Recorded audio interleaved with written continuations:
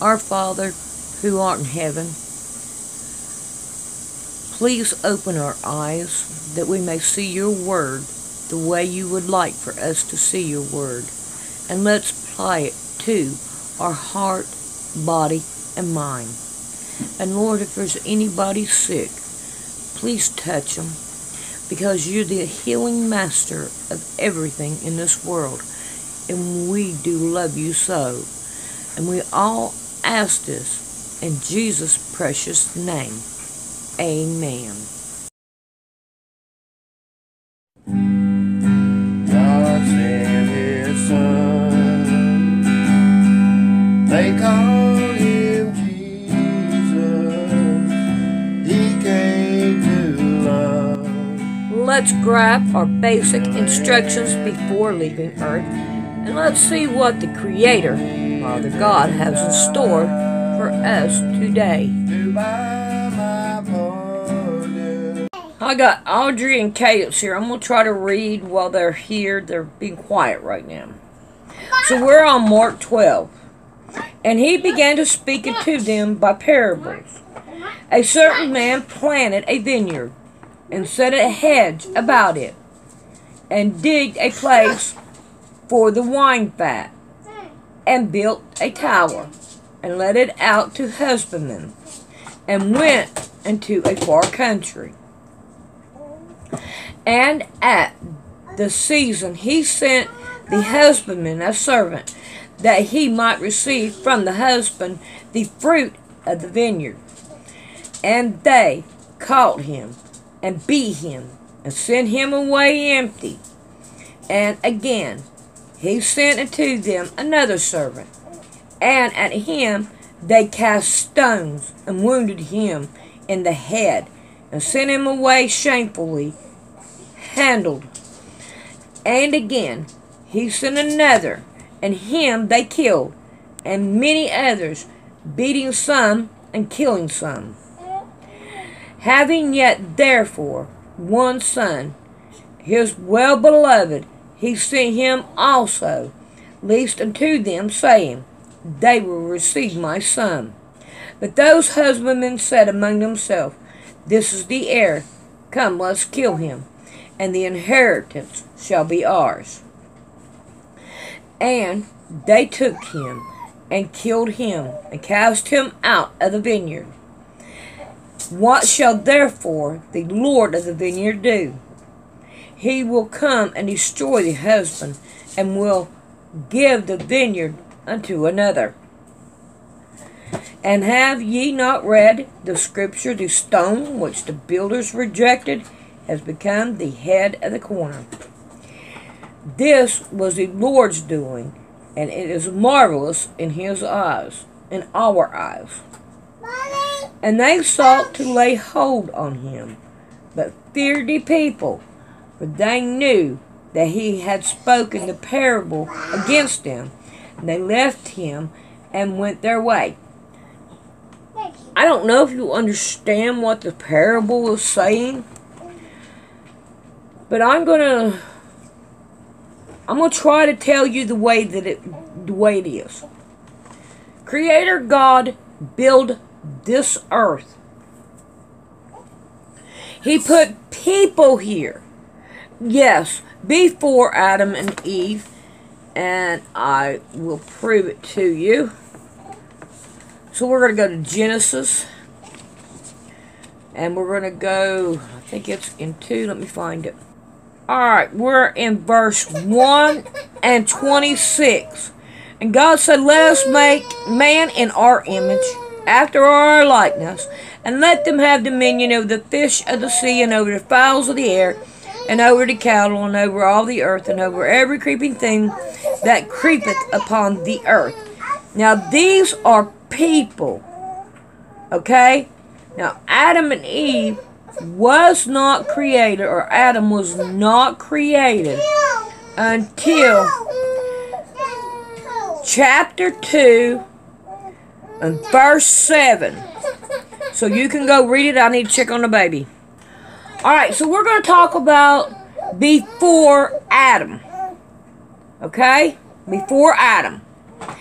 So, God said, okay, Satan, I want you to take care of all what's going on here. Okay? Nothing is, you know, you don't have to do nothing. Just take care of everything that's going on. And then we'll bring, I'll send somebody in to talk to you and find out how things. So he sends in Michael, no good. He sends in Gabriel, no good. Okay, so you know, you get to, so I'm going to send my son, Jesus Christ. Okay, you have Elijah, you have all these prophets. And what happens? Satan tries to destroy everything. Now think about it. Now this is my interpretation, as you can tell.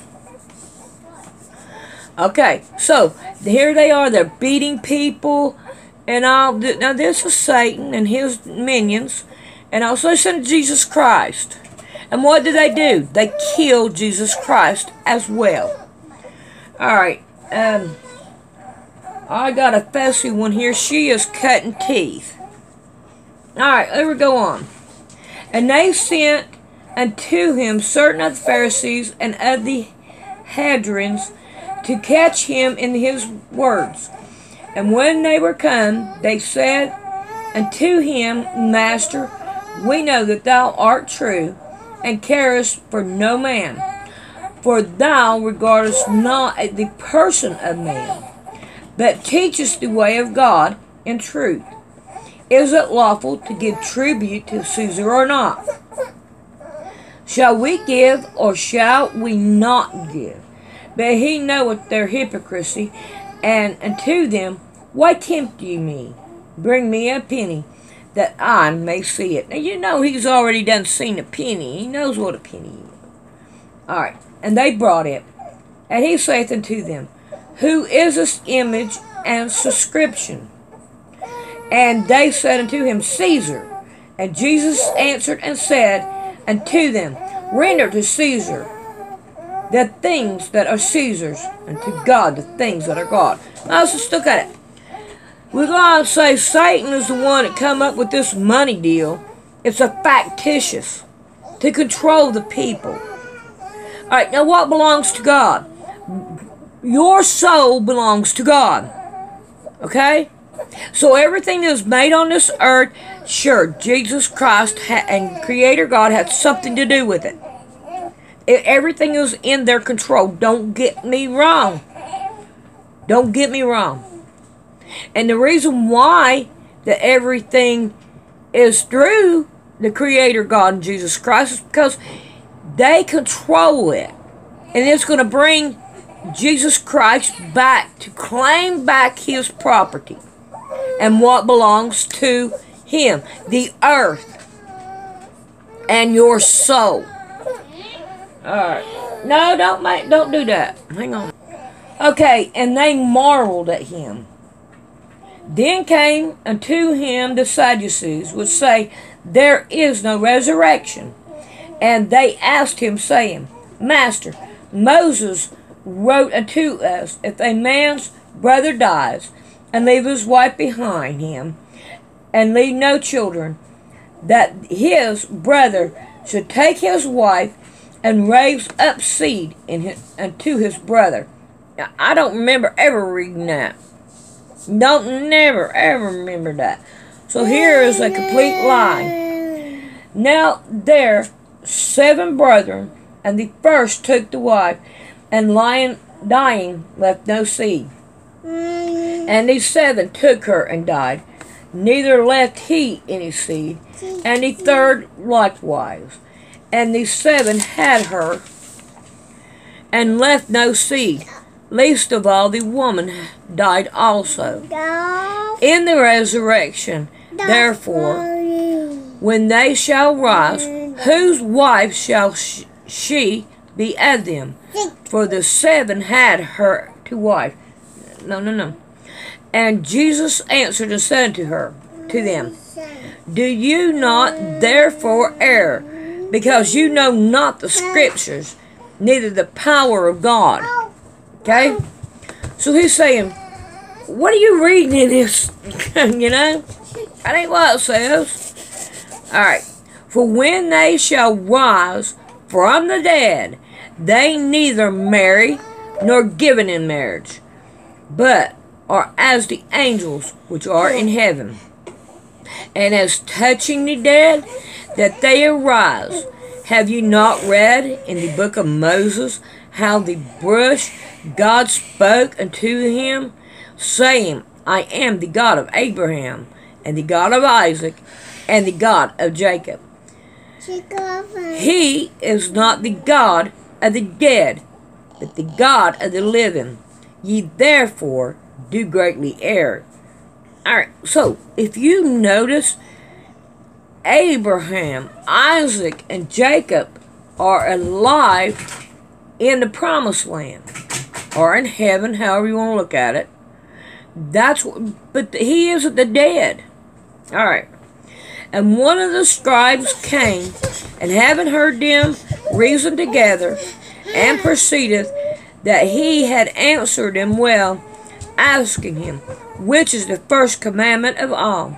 And Jesus answered him, the first of all the commandments is, Hear, O Israel, the Lord our God is one Lord. And thou shalt love the Lord thy God with all thy heart, and with all thy soul, and with all thy mind, and with all thy strength. This is the first commandment. And the second is like, namely this, thou shalt love thy neighbor as thyself. There is none other commandment greater than these. So that's the two commandments. You love the Creator God, and you treat others as you want to be treated. Now the scribe said unto him, Well, master, thou hast said the truth, for there is one God, and there is one other but He, and to love Him with all the heart, and with all the understanding, and with all thy soul, and with all thy strength, and to love his neighbor as himself, is more than all the whole burnt offering and the sacrifice. And when Jesus saw that he answered directly, he said unto them, Thou art not far from the kingdom of God. And no man after that durst ask him any question. And Jesus answered and said, while he taught in the temple, How say the scribes that Christ is the son of David? For David himself said by the Holy Ghost, The Lord said to my Lord, Sit thou on my right hand, till I make thy enemy thy footstool. So he's going to come back, and he's going to make all these people that are doing wrong his footstool. David therefore himself called him Lord, and hence he then is son, and the common people heard him gladly. And he said unto them in his doctrine, Beware the scribes, which love to go in long clothes, and those salutations in the marketplace, and the chief sits in the synagogue, and the uttermost room at feasts. Now she's cutting teeth, which devour widows' houses, for the penitents make long prayers. Those shall receive greater damnation. You're going to cover her up. Thank you, Cadence. And Jesus sat over against the treasury, and behold, how the people cast money into the treasury, and many that were rich cast in much. And there came a certain poor widow, and she threw in 2 mites, which make a farthing. And he called unto him his disciples, and said unto them, Verily I say unto you, that this poor widow has cast more in than all they which have cast into the treasury. For all they did cast in of their abundance, but she of her want did cast in all that she had, even all her living. In other words, she put in the last 2 pennies that she had into the church. And that meant more than anything.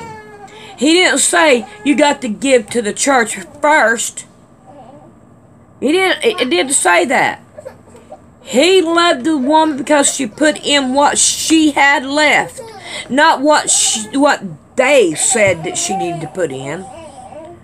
Y'all think about that. Where is your tithing coming from? How much is it? All right, I need to get off here and take care of the baby. Hug and kisses. How to donate to PayPal.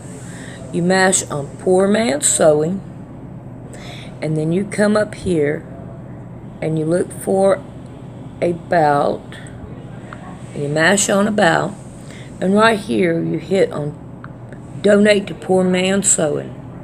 It's people like you that help me out, and it is really appreciated. And I hope you many blessings in this hard times that we are fixing to go through. A lot of hugs and kisses to you.